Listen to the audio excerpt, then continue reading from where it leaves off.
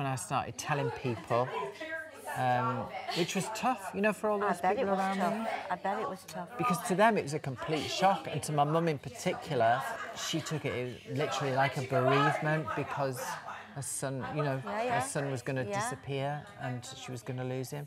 You know, I do think you're very, very brave. Do you know what?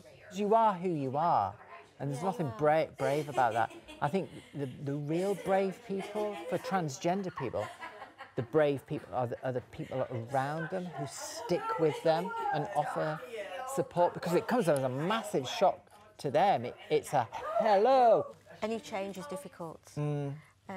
And when you take a leap into the unknown, it's very scary as well. Yeah. And I think because you've been brave about what you've done, there will be a lot of people in your position who are frightened to take that leap. Yeah. But maybe you will give them the courage to do that.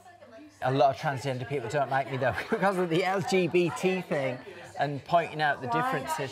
Well, I think it's because transgender now, they include drag queens, but with people like me, it's not a part-time thing, and it's not really a choice. I hated being trans. It was horrible.